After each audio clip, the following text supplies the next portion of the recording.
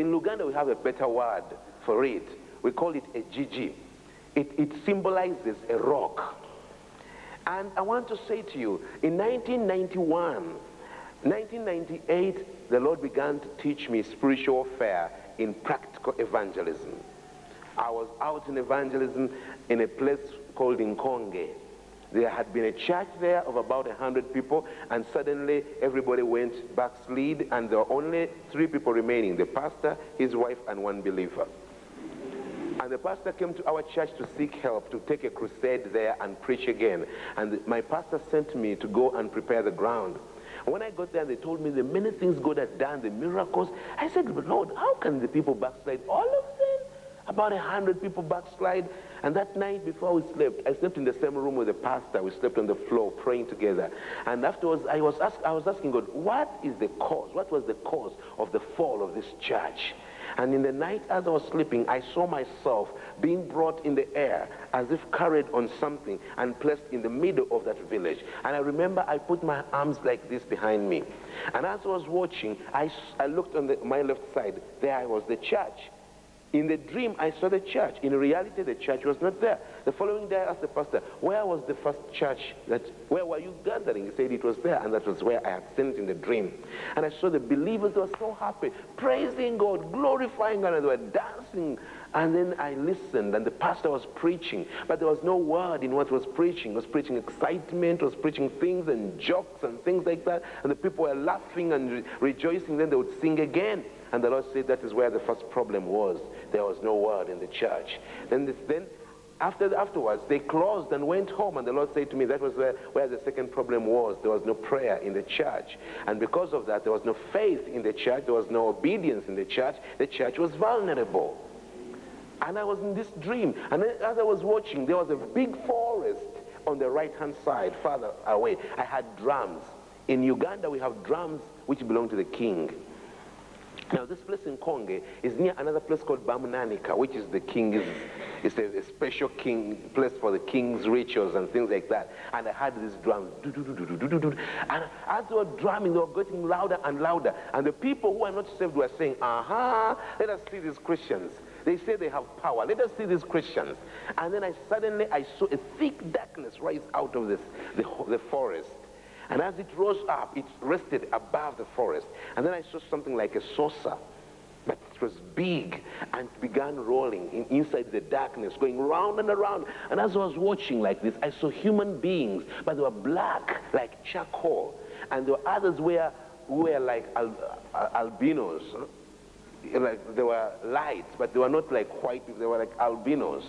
And they were dancing, and there were people of all types of animals, and people of different futures, partly animal, partly men, and they were all dancing and dancing, and this thing was going round and around. And then it came, and everybody was running. The non-believers were running to their houses, but the believers were in the church singing. Then this saucer came, and it struck in the middle of the church, and I saw bodies flying all over, cut in the middle, falling this way and that way. And in a moment, this thing went back, ooh, and there was silence. And I turned to look, and there was no church. There were bodies strewn all over the place. And I saw only the pastor standing there, and his wife sitting there, and this one believer sitting there also. And that came out of the dream. I woke up the pastor and said, let me tell you what I've seen. I told him. And I said, we are not going to bring any crusade here unless we are going to pray against that power and overcome it. It's a long story. When we prayed, my goodness, there was a man. God showed us a man. Every time we would come for a crusade, people would come and gather like this and would preach and preach. Just when you're about to come to the altar call, they begin to go away. They disperse. And by the time you make the altar call, they are gone. For 2 days, it was like this, and we began to fast and say, Lord, what is happening? And the Lord showed us in a vision a snake of 3 colors, blue, pink, and cream. It had a pink head, a blue back, and a cream underneath. And it showed us that is the problem, and its name is Nkonge, the same name as the village. And we said, oh Lord, what? And then we saw in another vision. No, before we saw that, we saw in a vision a tree stump. Now, in Luganda, a tree stump is called Nkonge. So we saw in a vision a tree stump.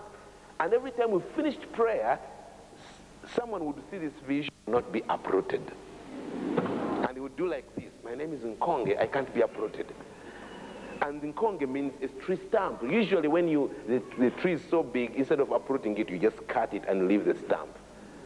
And this one was saying, my name is Nkonge, I can't be uprooted. So we began hitting at Nkonge and said, Lord, reveal Nkonge. Then we saw this vision of the snake. And we continued interceding and said, Lord, show us. I want to tell you, beloved, it's very important to do spiritual mapping. It's very important to do research. But I want to tell you, spiritual mapping does not stop in physical research. Sometimes we need to go in the presence of God and say, Lord, reveal to us. Sometimes you can't discover what exactly there is until God points it out. And we need to do that if we press in the presence of God and abide and say, Lord, please reveal to us where is the enemy hidden. Unveil him, expose him. So we saw the snake and we didn't know what to do about it. Then the next day we went to preach. This was the fourth day now. And when we were preaching, the people were gathered, so many people. And then we saw one of the sisters. I was preaching, and then one of the sisters who were behind me praying saw a man coming. He was dressed in a tunic, black tunic, and was coming from afar. She had seen that same man yesterday, and the Spirit had said to him, watch that man. That is all the Spirit said. So this time she saw the man again, and she said to her neighbor, the Lord told me yesterday to watch that man, and there he is again. I don't know what is wrong with him, but let us watch that man. So the man came and sat in the middle of the congregation, and the preaching went on. Then this other sister who had been told turned around and said, do you know what? I'm seeing a vision. And in the vision I see that snake. It is seated in the middle of the people, right where that man is sitting. And when she did that, this other sister, they began praying. After I preached, the people went away again. They dispersed. I couldn't get anybody saved. 4 days of preaching without a single soul coming to the Lord. And this sister came to me and said, this is what we saw. Do you see that man there? That one going now? He symbolizes that snake we saw in the vision. And I said, please go to him. Go and invite him to our home. Please do whatever you can. So these sisters went and they talked to him nicely and said, why don't you come home? Why don't you come?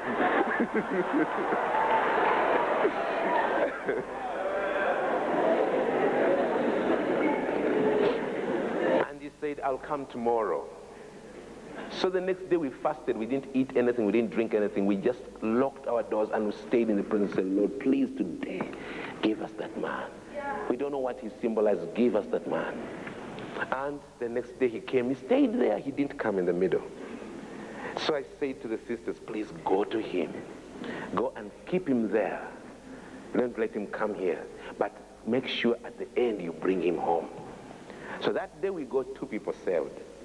The people did not go away. We got only 2 people saved.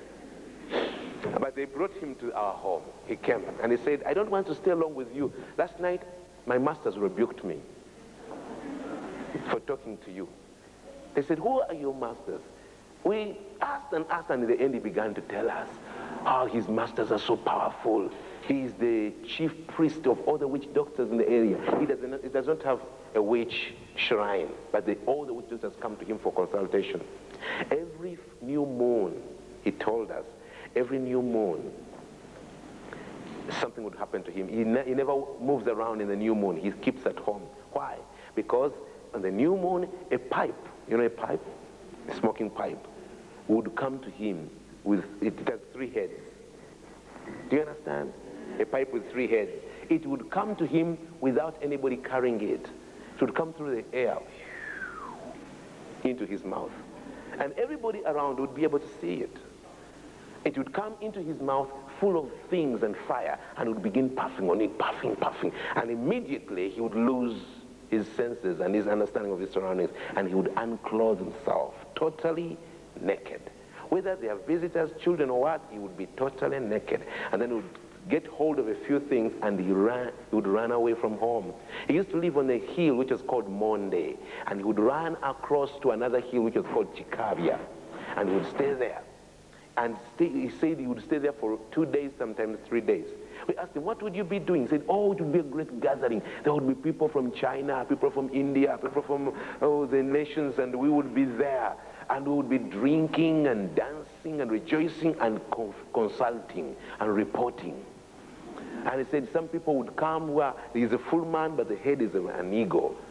Or is a man above, but the behind is a goat. Or is a woman above and the lower part is a fish. All kinds of things. And I said, are you serious? You saw the things? He said, yes, I see them every month. And they would convert together, they would eat, and at the end he said, when everything is so tired and so drunk, I would fall asleep. And when I wake up, everybody has gone except one of three things. Either I would see a lion, or a leopard, or a big cobra.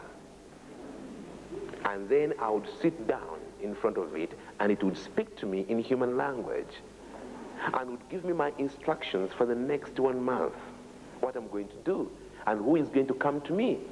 The witches which are going to come to me for consultation, I'm told.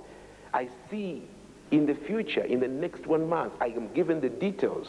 So I come back, and I store them in me, and then I see these people come to me day by day. I give them what they're supposed to receive. Now imagine, this was a high priest, and the Lord just directed us straight to him. So we began preaching to him. He said, there is a bigger power. There's a man, his name is Jesus. And we talked to him, and this man was saying, oh, I love your word. And then said, let me tell you, his name was Asuman Semolu. And he said, let me tell you, I'm tired of serving these masters. I would like to be free. I've served them for too long. I started when I was 13 years. Now I'm coming to 40 years. And he said, I'm tired. They oppress me. I have no freedom. But I'm afraid of them. I can't even think of betraying. And we say to him, take Jesus, he'll protect you. He said, oh, I would love to, but he's not as powerful as my masters. So it was a long time preaching, lovingly, talking to him. Then in the end he said, okay, I believe Jesus is a savior, but I don't believe he's the Son of God. So we tried to convince him he's the Son of God, and he would not. Now he was bringing his Islam. Then I said to him, okay, wait a moment. Do you believe he's a savior? He said, yes. Do you want to have him as your personal savior? He said, yeah. I said, let us first pray for that. Are you willing to pray? We pray for you. You receive him as your personal savior? He said, yeah, that's all right. So I said, okay. And we began to lead him in prayer. And we said, now pray from the bottom of your heart. And this man humbled himself like a baby and began to pray. And when he pronounced these words, today I believe with my heart that Jesus Christ came to save the world. And by his blood, I can be saved. I therefore accept today to receive righteousness from above. And I declare that Jesus Christ is my Savior. The moment he said that word, power of God came upon him. The demons began to scream. And the man became so powerful. He was a short, stout man. And he wanted to run away. The demons wanted to make him run away. And we got hold of him. We were about 6 men. And there were about 7 women. The women all ran to the... We held... Normally, in deliverance, I don't hold people. I don't advocate for holding people. Because the more you hold a person in deliverance, the more violent they become. It's better you leave him and command them to be weakened. But I hadn't learned that. So we held the man, and the man would do, whoa, and would all fall. And would all fall down. So in the end, we had to get ropes. We threw the rope around him and, oh! And we bound him. And we began casting out demons. Come out, come out. So in the end, he came back to his senses. And said, and was crying, said, Balokole means saved you Christians. What have I done to you? Why are you binding me? What have I done to you? And said, sorry, it was not you. We began to explain. Then he said, yes, yes, yes, there, I can see them. I can see those spirits there. And he could name them by name. He could call them. He was calling them by name. And was saying, please don't kill me, so-and-so, don't kill me. So we began rebuking, oh, you spirit called so-and-so, get out in the name of Jesus. then this man sat there walking. Oh, because as we were commanding, he was seeing in the spirit the power of God getting hold of this spirit and later on he said, what kind of power is this? And I said, that is the name of Jesus. And said, now I believe Jesus is the Son of God. Hallelujah. He said, I want this Jesus. I realize it's more powerful. I can be free. I don't have to serve these demons. So we prayed for him again and laid hands on him. We anointed him. And he said, come home. The pipe is still in my... You see, the pipe which used to come to him, he would go with it to the mountain of Chikabia and come back with it and put it in the threshold of his door. And he would spend there 3, 4, 5 days and would disappear. And he would come back the following new moon. So he said, I left it home. Come, let me go and give it to you. So we went at night with our torches. But we reached there and it had disappeared. Anyway, this man came to the Lord. Hallelujah. And I want to say, in 1 week, we had more than 100 new converts in that church. What is this? When we broke the power which was holding the territory, the deliverance was released. People came to the Lord. People came to the Lord. So what we are really talking about here is not just some wonderful topic you can choose to leave or take. We are talking about setting captives free. And we need to seek God for that discernment to know where to strike and open the gates.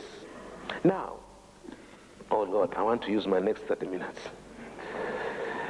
In 1990, I met a man, I met someone. No, I had a vision. I was praying and said, Lord, teach me warfare. Teach me warfare. Because I was in a very, very difficult area, very affluent, very rich. And there was no breakthrough. I had done everything I knew to do. And then I saw things in the spirit I didn't understand. So I went to different men of God whom I trusted and said, do you understand this? Can you help me with it? Now, one man said to me, brother, what you are sharing sounds very much like what one man shared in his testimony. There's a man who is an evangelist now and is an intercessor. His name is Katongole. And he told us some things like that. So I sought out this man. And I told him, this is what I saw. I was told that you were a satanic agent. Now you are a man of God. You are an evangelist. You are setting people free, coming to the Lord. Do you understand this? And he began to share with me things. A lot of things. A lot of what he shared with me puzzled me so much. I went into a fast of 10 days, just asking God, Lord, is this true? If it's true, confirm it to me. And again, God showed me the same vision again. Now I had more light. I understood it. It was clearer. I understood it. There's no time to go into the details, but I just want to go into the lessons of it. Is that all right? Now, when we talk about principalities and powers, in the spirit, these forces create a rock-like barrier in the heavenlies to separate people on earth from getting a clear breakthrough as they pray into the Holy of Holies.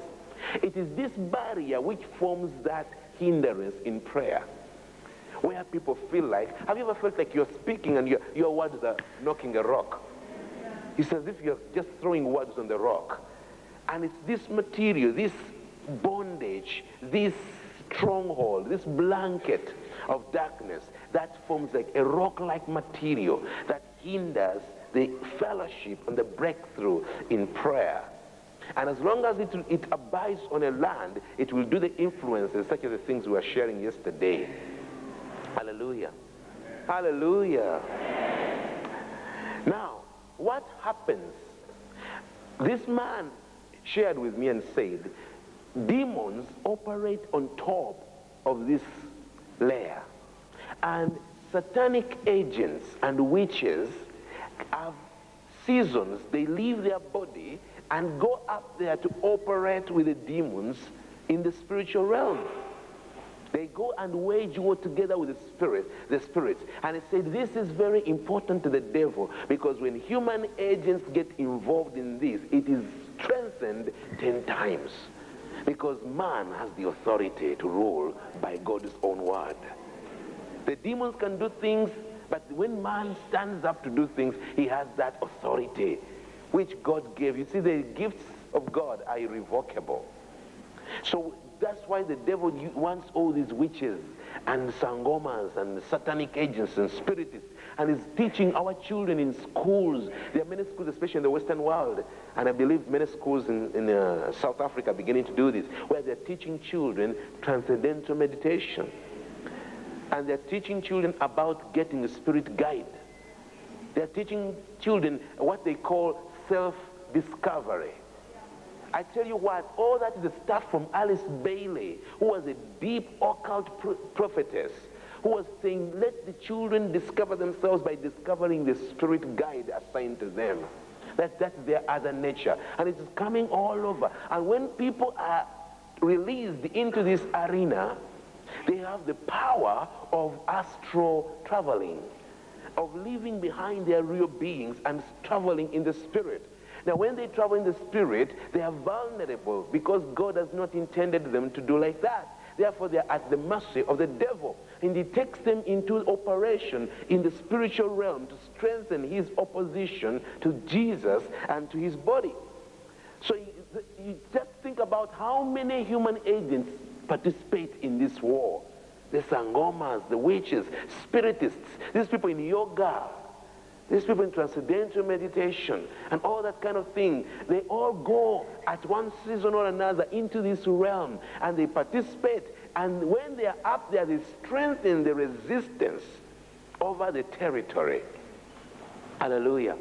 Now, as I was talking with this man, thank God he's now an evangelist and is really bringing people to the Lord. He said he used to go up there too. You know how this man was saved? He had come to destroy a church. And it was as he was hovering over the top of that church, at the angels, he saw angels coming in from all sides and get hold of him and pull him through the roof down into the church. Now, he had left his body back home. But when he came back to his senses, he was there with his body. And you know what? The people in the church were praying, God, reveal to us what kind of power the devil has assigned to us. And we are coming against it. And here was this satanic agent on top above the church. And he was brought in. And there he was. And they began casting out demons. They didn't know how he had come in. He explained later. They thought he had just walked in. And the demons were commanded and left him. And he came to the Lord Jesus Christ. And is now a servant of the Lord. And he said, when he used to be up there, the prayers of the saints would be visible to their eyes. When the saints are praying, these spirits, either human or angelic, would be able to see the prayers of the saints. Now he said, when you watch people on earth, there are two types of people. The unbelievers are clearly manifest. There is no light at all in them, while the believers have got a light inside of them. Hallelujah. Then he said, among the believers, there are three types of believers. There is a believer you see that around him there is an aura of light around him. And it goes up like a pillar and goes up and touches that barrier up there. And when these Christians begin to pray and press in, they press through that barrier and their prayers go through into the heavenlies. Then there are other Christians who they saw have got the same aura of light around them, but it doesn't go up to that barrier. It stops somewhere. It's like it is hindered. And says usually those Christians have been so held captive in evil habits and hidden sins that their cover is beginning to dwindle. And when these people pray, they feel like their prayers are not even hitting the rock. They feel like they're speaking into the air. Have you ever prayed like that? I have ever prayed like that. When you pray and you feel, it's like I'm speaking to myself. You throw the words and they're like they're getting lost somewhere in the air there. But if you persist, because greater is he who is within us. Amen. If we pray on, there is an outpouring of the Spirit that comes forth from within us that releases and breaks through Every Christian is able to break through, however weak you may have been compromised. Then he said there is another type of believer who has no aura at all around him. Now, I use this word aura. I know it can be used in the evil sense or in the rightful sense, but I'm using it just for lack of a better word. I hope you understand. But I mean that there's a surrounding, there's a kind of surrounding of a light. That is the way he put it. He says we see a light, and I refer this to what I read in the scriptures as the pillar of God's presence. And he says, but with some Christians, you see the light inside, but there is no any presence around them. The light is there, but there is nothing around them. And he says these are vulnerable. We can use them. That we could use them for any purposes we desired. This is why I want to emphasize again, the presence of God is very important. All right, let's move on. And he said, when these people pray, their prayers can only go as far as their pillars go. Amen.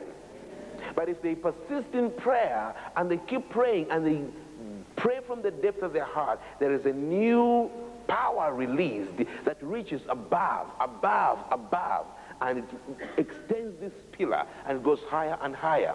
And it said the prayers of the saints comes usually in two types. Usually many saints begin to pray and their prayers appear like smoke. And that it's like smoke going up. And it says many, many times, this smoke does not break through that barrier. It goes up. It's like, just like you look at the ceiling. It goes up and touches that and begins to meander around. He says, but when Christians persist in prayer and go deeper and the passion comes in, suddenly there comes fire in this smoke.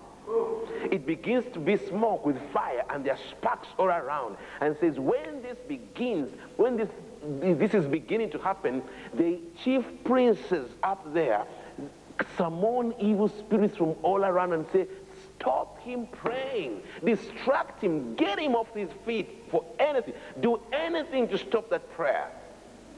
And some Christians don't understand why they are so distracted in prayer. When they are concentrating, the phone rings and they go to take the phone. When they are concentrating, someone knocks and they say, okay, what do you want? And there are some Christians who are so merciless. They see you praying and you're deep in the spirit, and they come and say, excuse me, where is the spoon?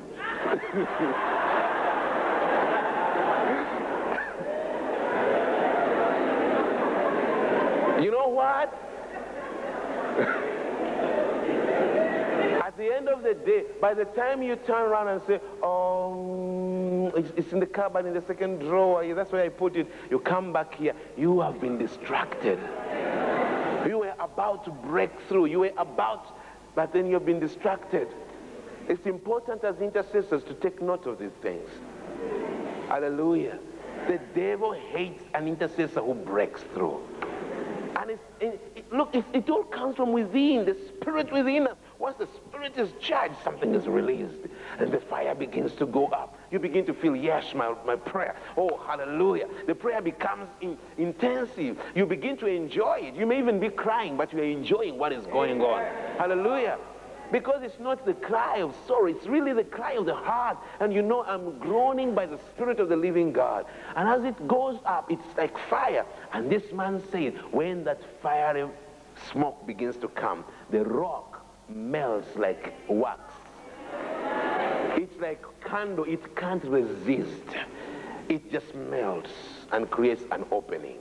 And that prayer goes through, and it's like a tall pillar. They say, and the place around that area where it has melted is so hot, we can't stay, we all run away.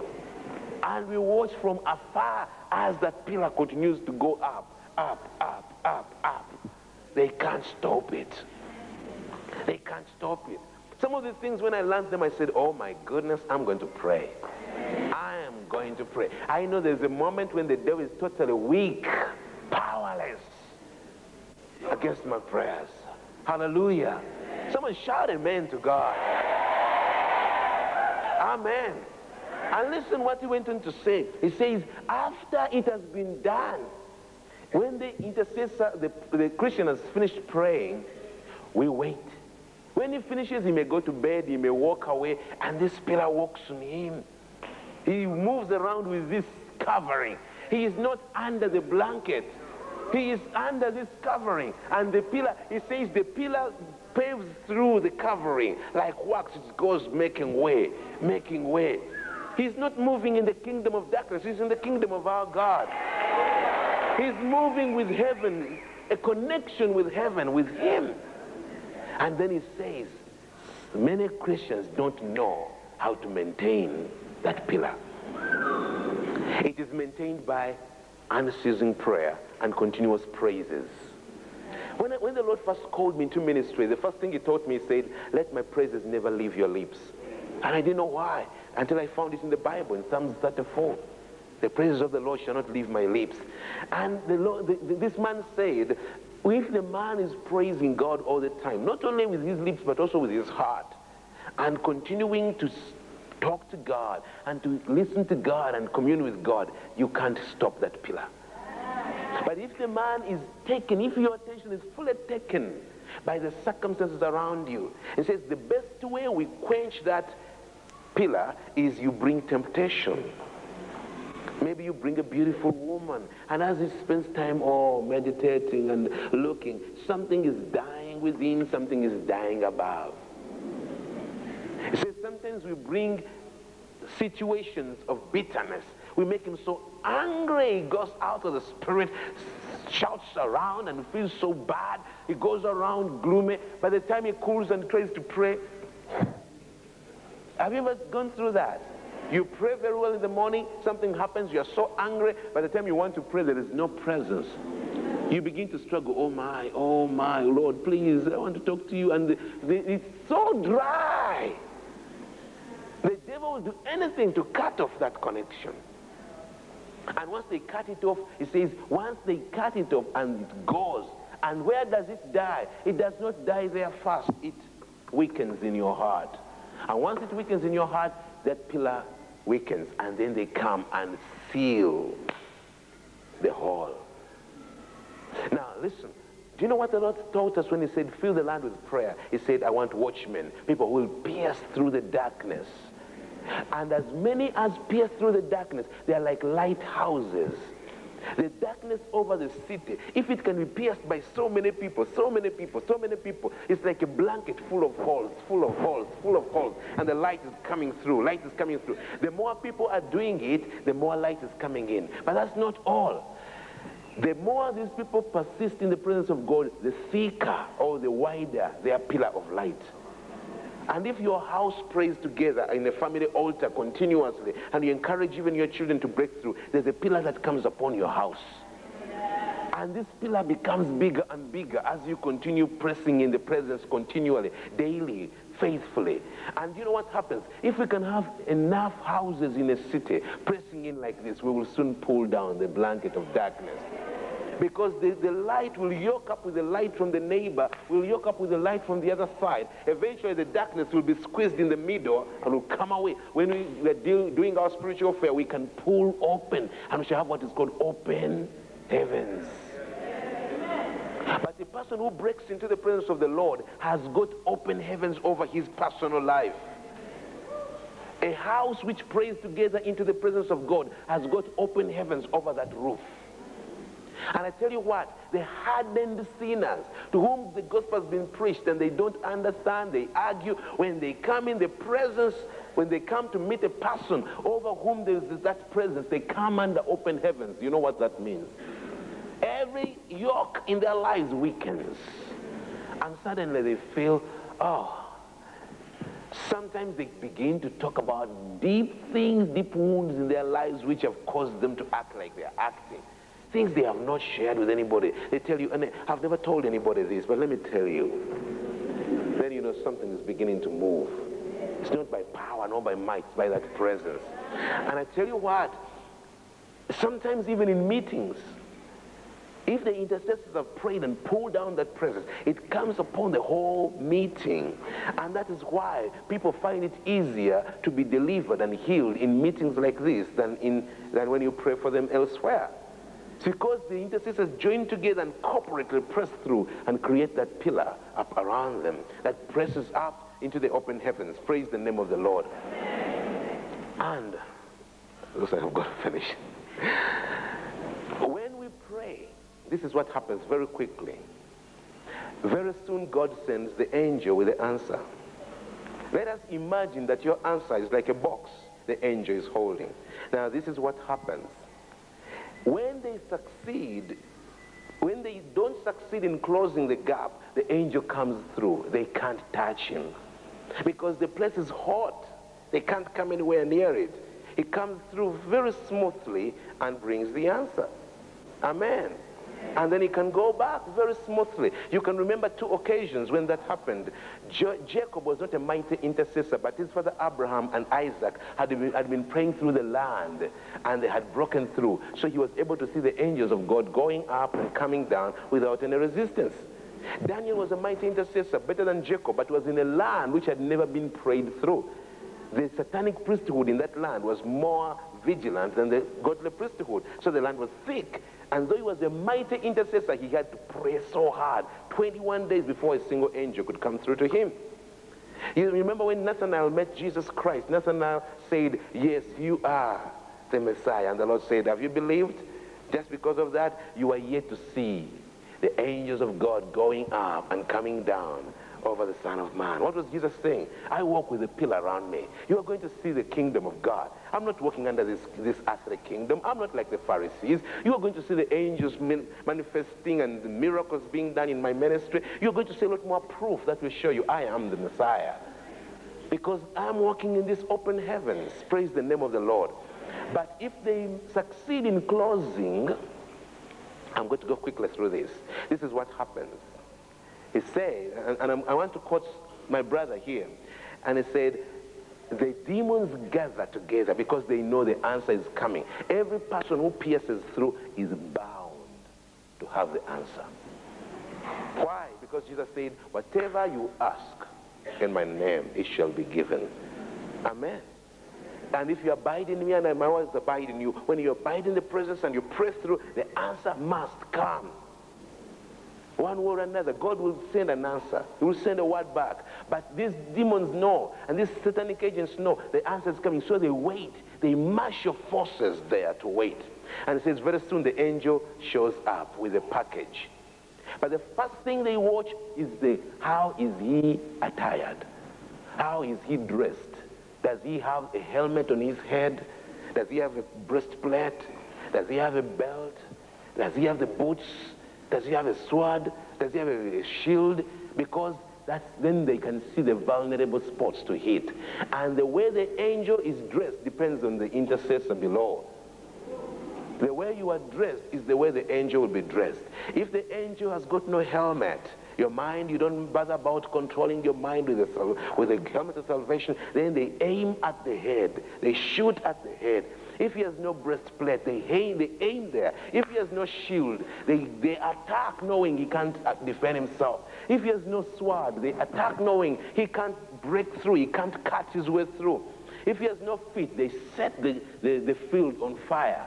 So he may be attired above, but if he has no feet, he's jumping up and down in the fire. Remember, all these are spirits. Both were angels in heaven. They can affect each other. They live in the same kind of world. They can set a fire. It affects them. And the angel will be fighting in the fire, trying to preserve your package. And it said, as soon as we create that atmosphere of insecurity for the angel, the next thing we do, we go for the package. We go for the package. Why? Because the Bible says in the book of James, don't ye be deceived, every good thing comes from the father of lies. Why is it that people go to sangomas, to witch doctors, and get good things? Some people go there and they say they get children, they get wealth, where do they get them from? The devil has never created a single good thing. They rob the prayers that are unprotected.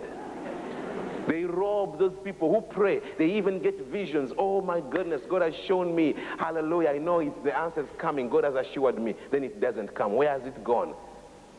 Robbed on the way. This is why Jesus said, pray without ceasing. Pray without ceasing. And he gave that parable of the woman who went to the judge. And he said, won't the father answer his children who cry out unto him day and night while he is still patient? Now, just think about that. Why would God be patient when I'm crying to him? Is he patient with me when I'm crying to him? No. He wants to answer me. What is he patient with? The scaffolds in the heavenlies. He has sent my answer. My answer is not yet to me, but God is patient, waiting for the battle to work itself out, and I get my answer. But then Jesus said, but when the Son of God comes, will he find faith on earth? When eventually the breakthrough comes, will it find you still waiting? Or are you going to sleep and stop praying? Because when you sleep and stop praying, the answer is going to be stolen away. And where does it go? Because it's a spiritual package, it can be taken in the spirit and possessed by someone else who has got spiritual powers. And then they use this to deceive people who come to them in shrines, and they say, you bring this and this, then you will get a baby. And people get pregnant by going to witches. You wonder, God, you are the author, you are the creator of every being. The devil has never created anyone. Where do these people get babies when they go to witches? Hallelujah. And they can steal anything if you don't guard it. Amen. Now, very quickly, this is what happens, and this is what the Lord taught me. He says, when the battle is going on, usually when the angel is beginning to come forth and there is a battle going to come, the Holy Spirit begins to prompt the person to whom the answer belongs.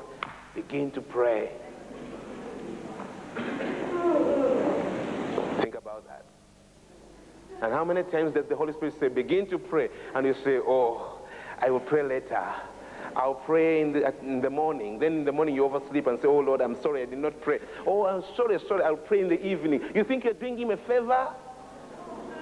God is coming to you and say, your thing is coming. Begin to create an opening. And many people say, oh, and they go and pray and say, oh, and they pray a little, and they say, at least I've prayed, Lord, I've prayed. You think you're helping God by praying? And what happens? The battle begins. And it intensifies the angel can only do exploits according to the exploits you do in the spirit. The battle is not for the angel. The angel is simply a manifestation of your spiritual exploits. He is a ministering angel to you. And he can do nothing above what you can do in the spirit. The battle is yours. It's you. And that's why the Holy Spirit does not reside with the angel. He resides with you, so that he can help you. He's our helper. And the Holy Spirit wakes you up and says, come on. Even in the night you're sleeping, the Holy Spirit says, come on, wake up, pray. Pray. And why? Because something is at stake up there. Something is at stake. And you say, oh, I'm so sleepy. I'm so sleepy. Look, I said I'll pray at 5. Come on, God. And you still have 2 hours to go. But you don't know you're losing something. And sometimes you feel that urge to pray. Even when you are working, there's that anointing of prayer on you. And you feel, pray, pray, pray. But sometimes you think, oh, what will the people think? What will the people think? If possible, run away. Go to the toilet at least. Lock the door and spend some time. Pray in tongues until you know how to pray better in the spirit, in the understanding. Do something, because something is at stake. You must understand we are operating in 2 worlds, in this physical world as well as in that spiritual world. We can't see clearly in the spiritual world, but we have the Holy Spirit as our guide. And when you don't pray, something happens. The package is stolen. But that's not the end of the story. They begin fighting the angel himself. They begin fighting the angel himself. Why? Because he represents your spiritual exploits. And when they begin to fight, this man Katongole said, the first thing they try to do after they've taken the package is get the angel out of the pillar. Get him out of the pillar, because he can't operate out of the pillar. He's supposed to operate in that pillar. That is, it's like a radio with a channel. That is your frequency with God. So if they can get him out, do you know what happens? When they get him out, suddenly you feel in your spirit like God is so far away from you. You try to pray and you feel you don't even know how to start talking to God. God is so far away from you. And you begin groping for words and you begin doing that. And you have to pray, Lord, praise the Lord. Oh, hallelujah. You do a lot of things to come back into that place where you feel, yes, now I can pray. Because he has been pulled away. And many, many times when such things begin to happen, the Lord says to you, you need to go into a fast. Because if you don't do that, things are getting worse. You need to go into a fast. And how many times does God say to us, go into a fast, and you say, oh, I will do that next week on Monday. I start on Monday. Then Monday comes, you don't. Tuesday comes, you start, and by noon you break it. And then you say, oh, next week again. And what are you doing? The next thing that happens, they begin to bind the angel. Now you tell me, can demons bind an angel? Look at the angel who came to Daniel. He said, I was detained. They begin to bind the angel. And this man, Katongole, said, yes. It happens, especially if you don't have a prayer cover, other people praying with you. You'll only be like your angel is coming through the battle alone. But when you have others, that is why it is important to network. When we are with others, there is reinforcement. When others pray and they are praying for everybody covering, there's reinforcement. Other angels come into the scene, and they can't run around our angels like that.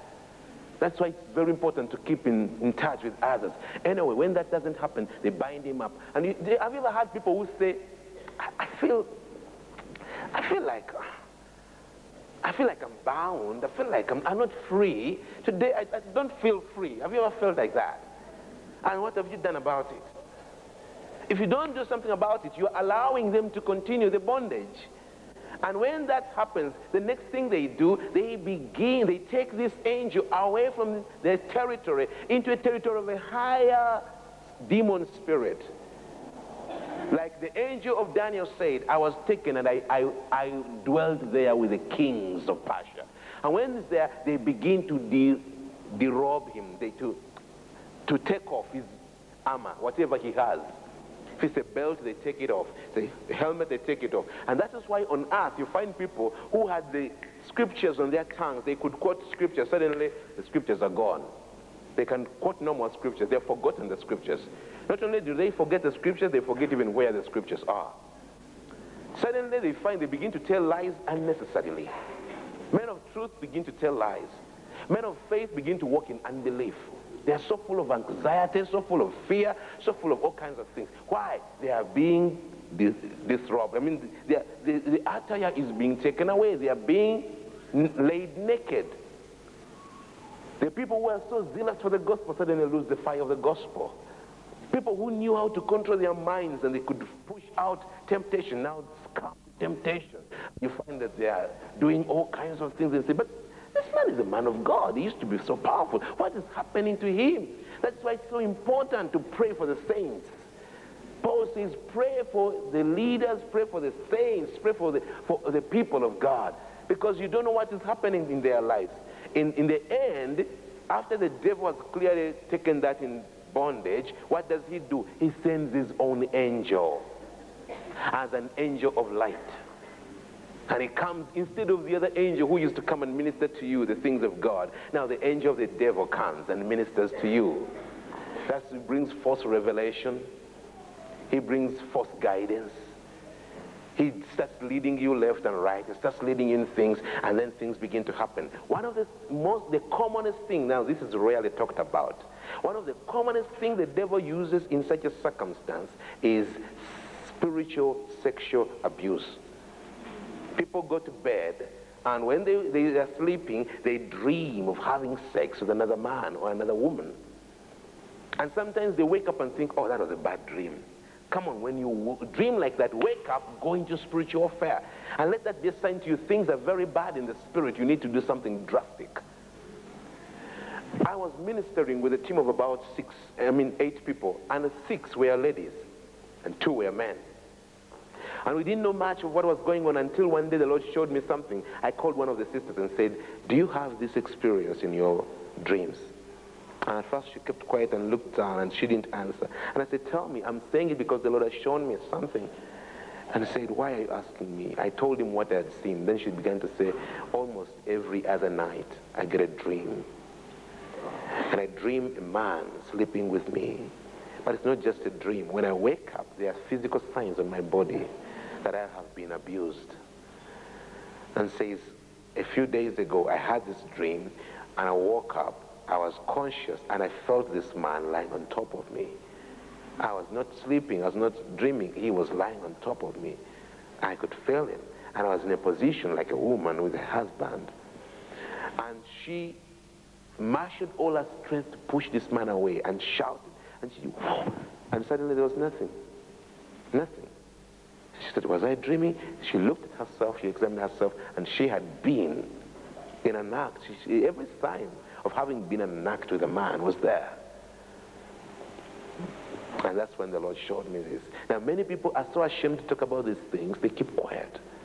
Now, you know, most of you have got backgrounds which have related with witchcraft, that many times witch doctors abuse the customers who come to them. The women who go to them for different things, they say, I'm going to give you this, and it's going to be deposited inside of you. They take them to the back rooms and they sleep with them. Why? Because through sexual intercourse, the whole defense of a person is opened up. The Bible says in the book of Corinthians, every sin that man commits is outside him, but the sexual sin is inside a man. And does not only defile you, it makes you one with the one you sleep with.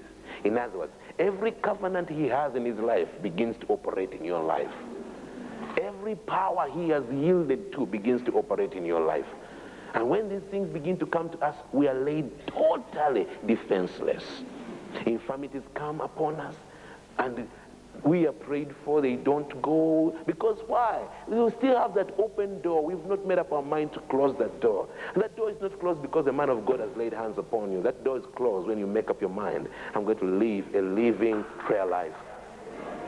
I'm going to walk with my God under the presence sealed unto God. And I've discovered this is not only to Africans. I've been walking around in the world. It's all over the world. People are abused. People are broken through. I mean, the defenses are broken through. People are laid bare.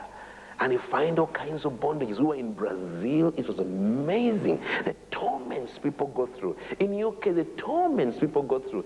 Demons oppressing people. They don't know what to do. And they give all kinds of scientific names. Oh, you see this sickness is called like this. Oh, you see this means that and that. But it all goes back to what? Spiritual oppression and torment. Amen. Praise the Lord. You find sicknesses, you find barrenness can come like that. You find sometimes things we do, everything we touch is like we are giving access to the devil. Everything you touch, your business, your what, everything you touch, the devil comes in and destroys everything. And people wonder, why is it that everything I touch just crumbs down and dies? Listen, you have tried. You've gone to men of God and said, pray for me, pray for me. They have laid hands. Sometimes the demons have gone out, sometimes not. Sometimes you have been prayed for, you lie down on the floor under the anointing, and then you go back and the things come back again. The answer is not in someone else doing it for you. The answer is in you making up your mind. I am going to build my prayer life in such a way that I am under a divine diplomatic cover. Hallelujah. I would love to go on, but let me stop here. It's already beyond my time. I'm very sorry. Let me say this. You may be here, and I know that there are many people right here who have had the misfortune of walking in Christianity without knowing that they must maintain their defense. You know, the Bible says in the book of Ecclesiastes that God will build a wall around every person, but the man who breaks his wall, the snake, shall bite him. Amen. And many of us have allowed our walls to be broken through, and the snakes have bitten us. God is not judging you tonight, but God is saying to you, if you repent today and you promise God, I'm going to rebuild my wall. We heard about Nehemiah. If you say, I'm going to rebuild my wall, God is willing not only to help you rebuild the wall, but to set you free from whatever bondage had come to you as a result of this. Amen. Now, this time is short. We shall not have the time to go laying hands on everybody. But the anointing of God is in our midst. We can rise up on our feet. We can take a moment and just pray and say, Lord, I'm sorry. Let us repent to God for being negligent about our lives, for having opened up. Hallelujah. And afterwards, we shall go together in spiritual prayer. Will you rise up to your feet and just raise your hands in a sign of surrender and humility to God, and let us go into repentance where we have opened up, where we've not been vigilant, where we have allowed the devil to have heyday with our lives. Let us cry to God, please forgive me, Jesus, forgive me, Lord. Come on, go ahead, lift your voice and begin to talk to God. Begin to talk to God. It's personal, it's between you and God. It's between you and God. Oh, Jesus, I give you praise, I give you praise, I give you praise.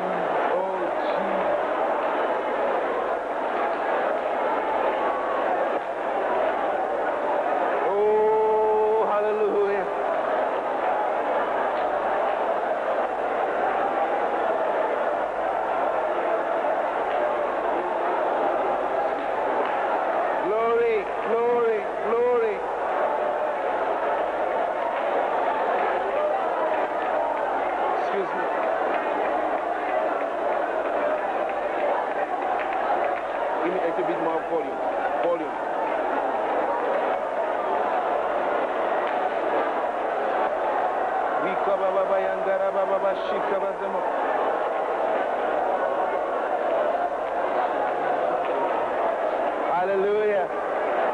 Hallelujah. Let us now go together. Let us now go together into spiritual warfare. The devil has done enough.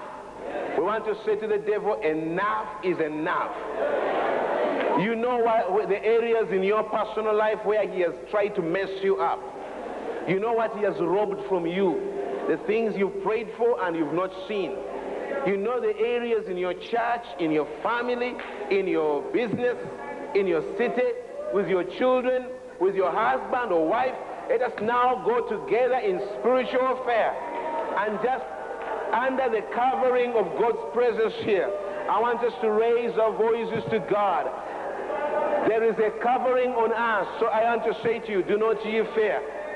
Let us raise our voices. Will you go with me? Say these words with me. Will you raise your hands to the Father? Say, Father. Now lift your voice higher. Say, Father, I thank you because you love me. You are speaking to me, Lord,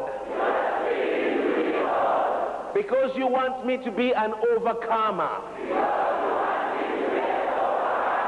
Oh God, I'm sorry about the past. But today, I take my position in the name of Jesus. I lay claim upon my spiritual covering. And Father, your word says, when the enemy, when the thief is caught, he'll pay back 7 times. Today, we are catching the thief. Devil, enough is enough. In the name of Jesus, we come against your spirits. We come against every foul spirit, every yoke of burden. In the name of Jesus, we break it. We break it. In the name of Jesus, you foul spirits, you powers of darkness, we command you, go, go, go, go, in the name of Jesus, in the name of Jesus. And now in the name of Jesus, I come against the burdens in my personal life, in my marriage, in my children, in my business, in my territory. In the name of Jesus, go ahead and attack every power of the enemy. Go ahead and deal with the forces in the name of Jesus. In the name of Jesus. Yes! Yes! Father, it's not by power. It's not by power. It's by the anointing of the Holy Spirit. Father, let there be release. Release in the name of Jesus. In the name of Jesus.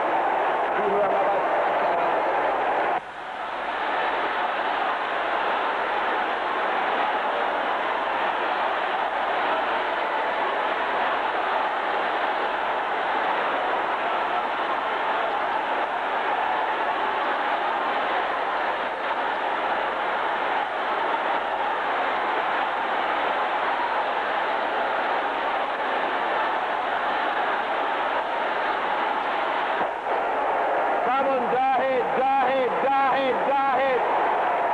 Like an army, we come against him. He will not stand in the name of Jesus.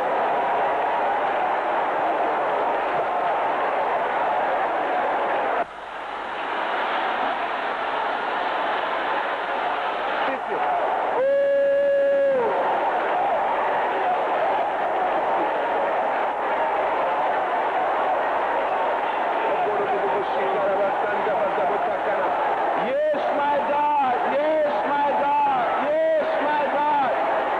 Every yoke.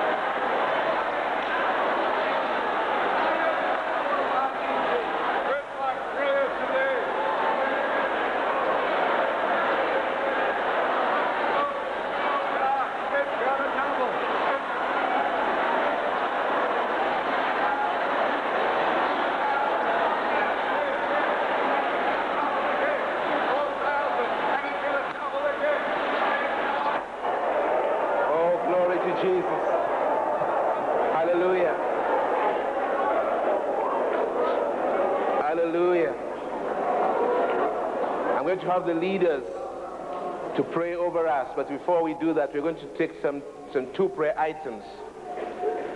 There are people here, and you know the things I've been talking about, where the enemy would come in the night and abuse you. Abuse you. You're totally helpless. You don't like it. You can't help it. And I've told you that's the ultimate position of defenselessness. But today we want to pray for your restoration. If you're here and you want to say to Jesus, yes, somehow my defense has been broken to that level, but I want to be restored, I just want you to raise your hand to the Father.